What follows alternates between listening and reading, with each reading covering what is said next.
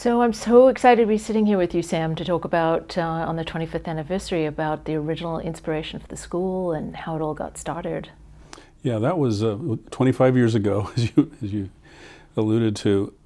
I actually had been thinking about getting out of the motion picture business. My son is high-functioning autistic, and I had been traveling all over the world and doing things, and I had to stick home closer. So I had this PhD from a while back, and I thought I'd give it a run for its money, and looked into several film programs around the country. Out of the blue, while I was on location, I got a call from a fellow in the chancellor's office at NCSA, and they were looking for a founding dean for a new film school they wanted to start.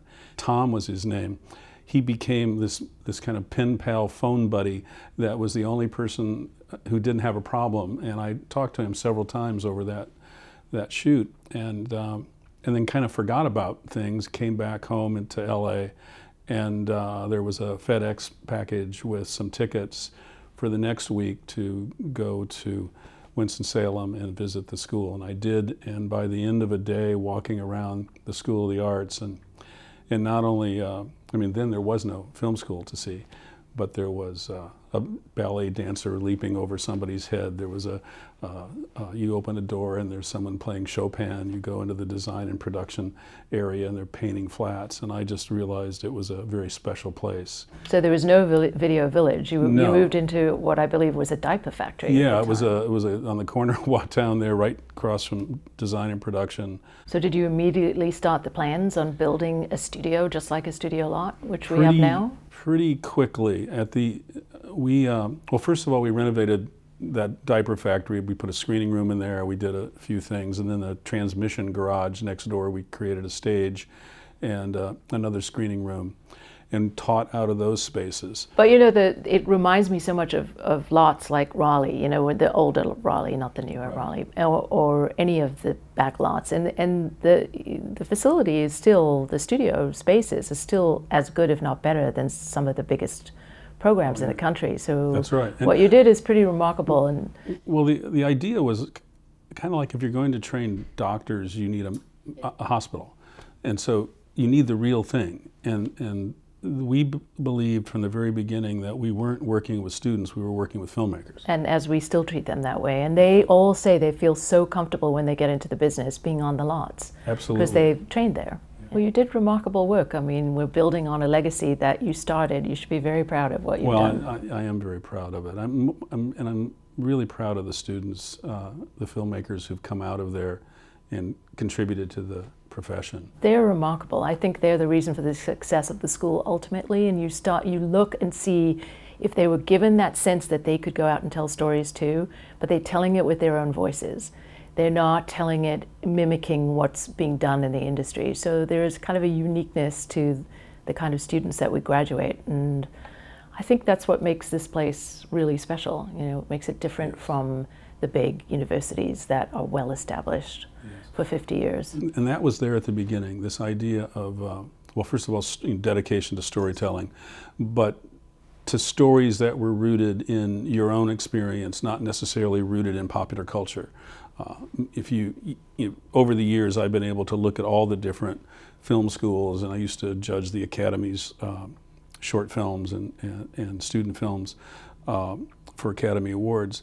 You can tell the various schools, and many of them do really rely on popular culture, whatever the film of the moment is, the style of the moment, whether it's in editing or cinematography, trying to look like what they think will be their calling card into the industry. And I'm telling you, the best calling card is a good story well told.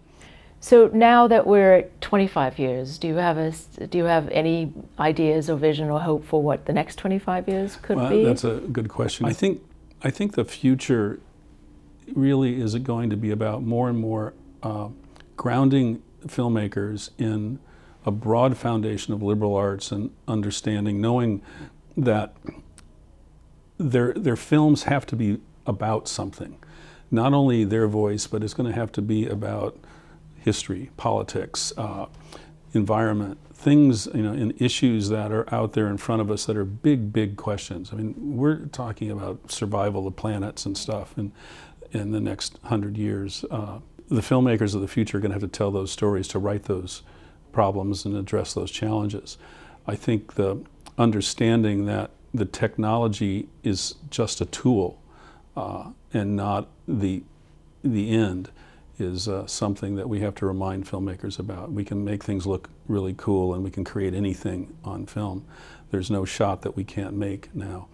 But that doesn't necessarily mean it connects to the human experience and to the issues of our times and of the future. Well, the basis of the school is storytelling, and as I look to the future, I see that actually the moving image becomes more and more and more essential, not just in storytelling for entertainment, but for every other vertical. So the skills that they're learning in terms of being able to connect or on social justice issues or teaching or medicine or whatever the area is going to depend more and more on stories and on moving image. So their future, if they can learn that the tool is just a tool and they can understand what those tools are, and it's bright, it's very bright for them because they're the ones that are going to have the opportunity to actually expand how we think, and not just on the big screen at a movie theater, but in every other possible way with streaming and absolutely. And also that the cross-discipline is now not going to be with cinematographers and directors and screenwriters and editors anymore. It's also going to be with historians and with teachers and with doctors and and technologists. So learning to collaborate beyond what already is a collaborative art form, I think, is going to be essential for the future too. And I hope that UNCSA can really be a part of that discussion. And that's, the direction that I would love to see it go. And that's why we're already deep in conversation with quite a few partners in both technology and different schools. Right. Well, that really, that's really at the heart of it. Film has always been, I think it was dubbed the seventh art back in 1922 or something.